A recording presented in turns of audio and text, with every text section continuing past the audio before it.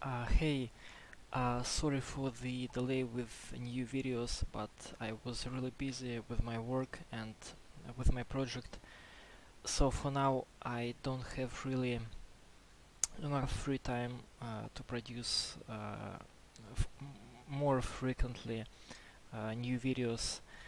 Sorry about this, but I think I will try to change a little bit the format of new videos, and I think I will have time to create more videos, small videos like tricks and tips like this one.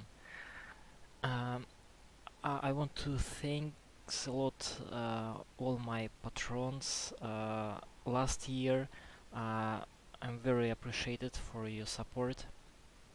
Unfortunately, I don't have a lot new videos, but I will try to do something new this year too.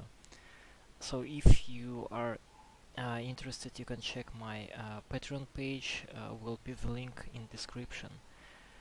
And I want to share with you guys my project that I'm working on. It's called Skated. It's the skateboarding game, and it's at the stage of pre-production for now. So I'm a lot of experimenting with animation, and basically the idea what I want to do with this project in future. But if you are interested in such thing, you can subscribe, and I will put some new stuff here and some news and updates if you want to follow. Very welcome. And I think in future I will try to create some materials breakdowns. For example, the materials you can see here, those are all done in Substance Designer. So yeah, I have plans to do breakdowns from my project too. So let's come back to our Substance Designer material. So as you can see, those are simple cracks, and what I want to do today is to describe why you need those small personal generators for your Substance Designer material pipeline. So a lot of time you will need to create materials really fast in production, and of course you don't want to create cracks or different other stuff from scratch every time. Sometimes it's fun. If you have time, I really recommend you to do so, because every time you will create something new looking cracks. But if you really restrict it with the time, I'll recommend you to create your own library with generators. For example, you can create rocks, stones, cracks, different scratches, and so on. So basically, those are your tools, and you can use those really fast in your production. And you can see you can more take your time on albedo, for example, or roughness, while you created your height map and maybe other maps really fast using those generators. So this generator I'm using for cracks, basically it's giving me the full variety of different cracks, and I can mix a little bit in my primary graph, so I can mix with other stuff with those cracks, but overall this is what I need basically. Sorry for the word basically, but it's my habit. I will try to say this word a little bit less. Let's see how this graph is created. I will briefly show you guys and girls. So I'm using tile sampler with those parameters. You can pause the video and check all the settings.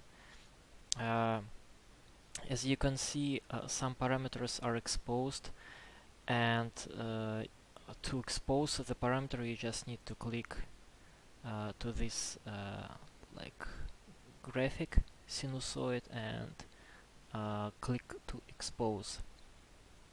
After, Substance Designer will create the window and ask you how you want to name the parameter to expose. So basically those parameters are used in other graphs to control all the settings in the nodes.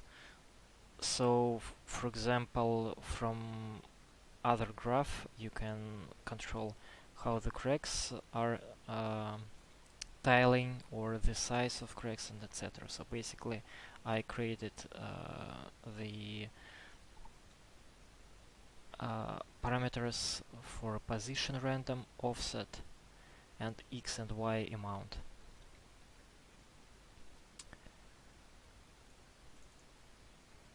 So with Tile Sampler I'm using levels together and just increased or decrease the levels of those balls, and it is helping me to create different variety in distance.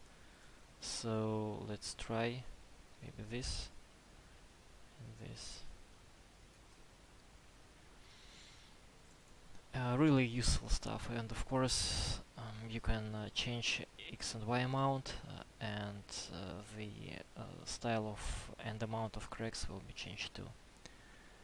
So we're using here distance node, and distance node is providing for us straight lines, but obviously we don't want this effect. And the next step, I creating some variety in edges, and recently I discovered this method because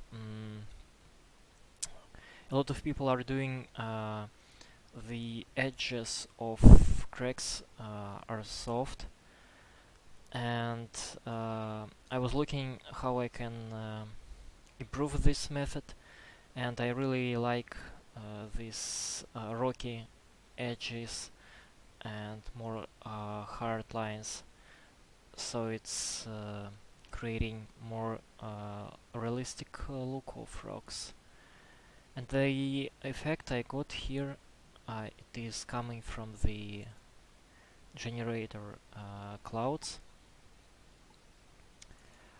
I increased double size of it, and next step I increased really high to create some abstract noise. And the idea here is, if you are using this size of noise, it will create small deformations. Obviously, if you are using slope blur grayscale, it will create really small noisy cracks and variety. But if you want to create big shapes, and I recommend you to start from the big shapes always, because if you will produce a lot of small details in your material without big blobby shapes, it will be too noisy and hard to concentrate the eyes on your material. So work from big stuff to the small stuff. It really help you to create believable material.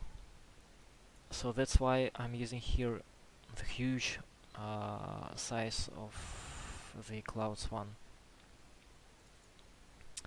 So when I increase the size, it's not, sorry, it's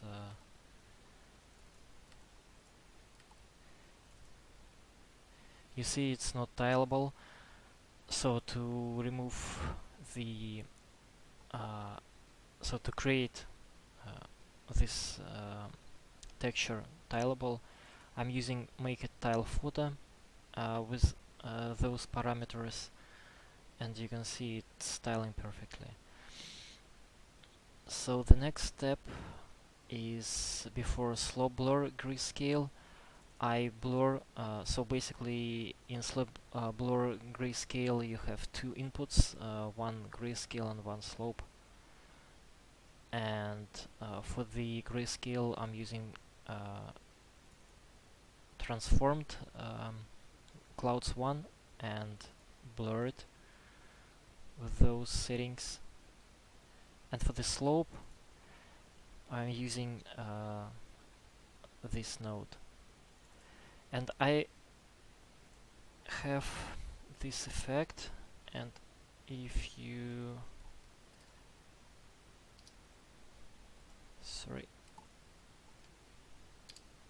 and if you check it in normal map, let's try it.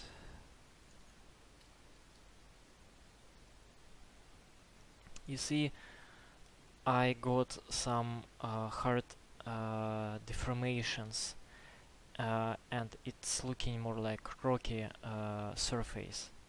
That's why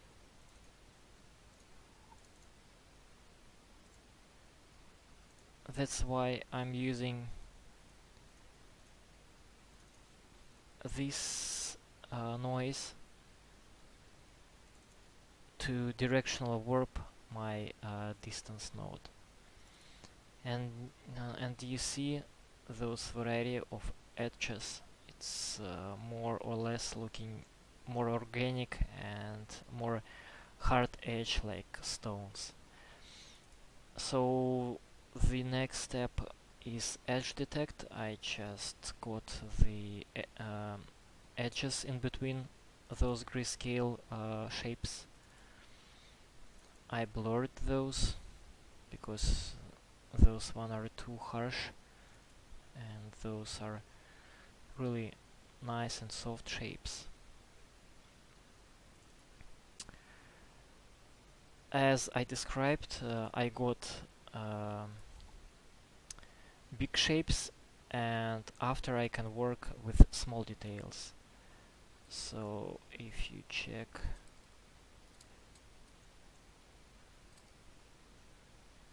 you see those small variations on edges, and those I got from a slope blur scale with the input of, again, clouds 1 and blurred it a little bit.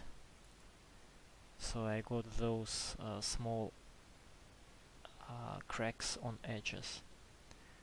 Really nice effect.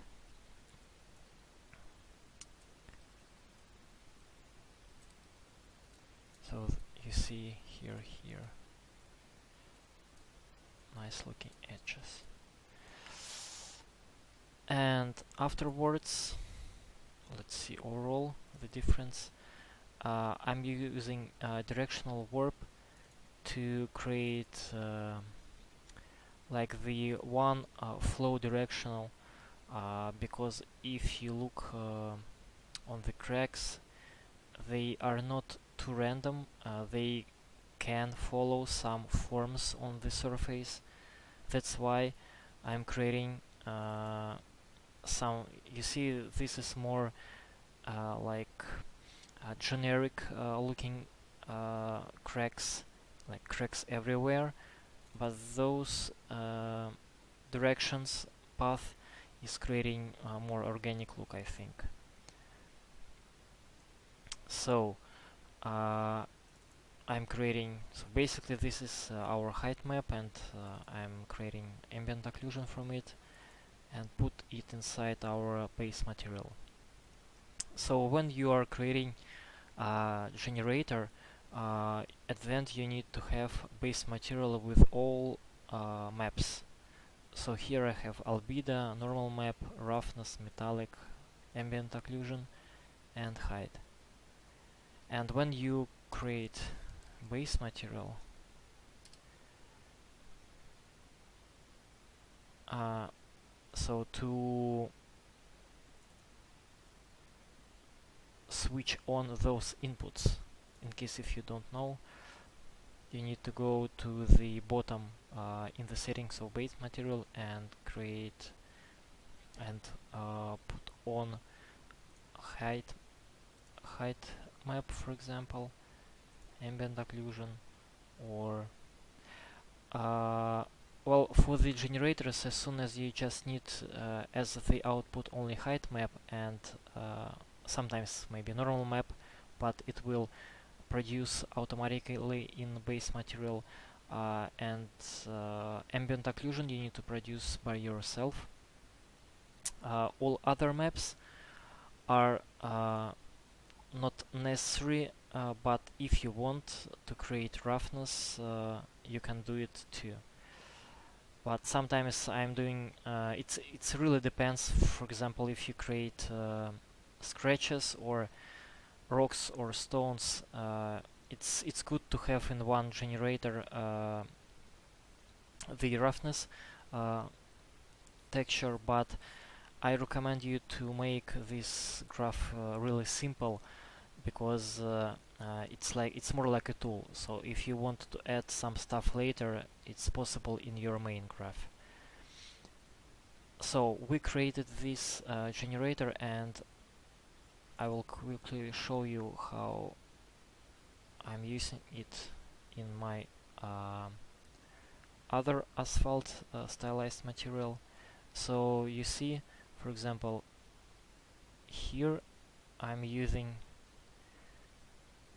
this generator Cracks01. It is calling the same as the graph, and to use it in your material, you just click on the graph and drag and drop to your main graph, and you have normal map, height map, and AO. And if you click on the graph, you see those exposed parameters, so you can manipulate those and get different results. Really nice.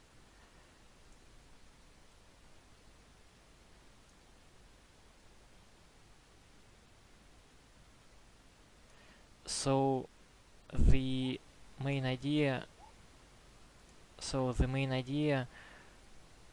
sorry. So the main idea here is to use as much generators as you can in your main graph, because it's really increase your overall workflow and production time.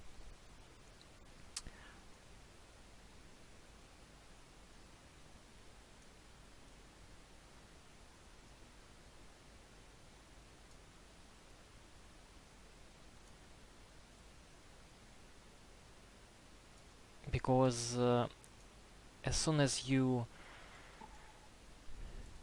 can create a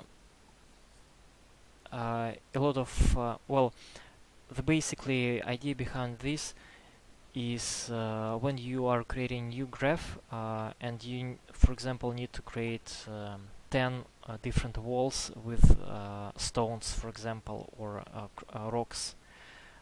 If you have your generator for rock, you can again create a lot of variety and really and you can prototype much faster of new material, instead of you sit down and start from scratch to create again the each rock. Sometimes the rocks must be really specific, and you don't have the generator in your library for this specific rock. In this case, I recommend you to come back to your original generator of the rock and try to experiment or create the another variation and other expose new parameters, because next time when you need to create something like this, you already will have this rock. Instead of go to the old material, take some nodes and mix in other graph, so it will create just another mess, and you will spend so much time for the work that you already did, and obviously in production time it's like just a waste of time.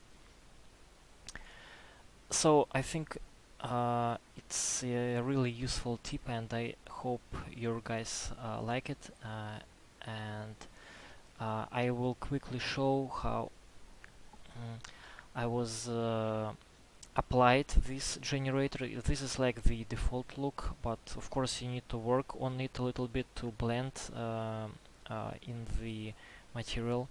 So you can see it's blending here nice. Basically it's just the cracks on the asphalt, stylized material. So the steps are here. So I just rotated it in 90 degrees for the variety, and blend with the Berlin noise, and leveled it a little bit to just break down the repetition, because the cracks are not flowing in reality like this. They are just appearing and disappearing on the surface. So this trick will help you to break it apart and create more random look. So this is mask I was using to like create more cracks, sorry, at the edge of the road, and I blend this. It's a really subtle effect, but you can see that in the middle cracks are less visible. Yeah, and that's it. And after I applied this height map to the main height map, this is my roughness stuff. So you see the difference. So that's it, guys and girls. It was a quick one, but yeah, I will try to do some new stuff like this, maybe some small tips and tricks that is useful for your production workflow to increase your speed, because yes, I know creating materials in Substance Designers may take a lot of time, and you need to create those quickly, so we need to use all the tricks we can to produce our materials much faster. Thanks for your time, and I hope it was useful, and see you in the next one. Have a nice day. Bye.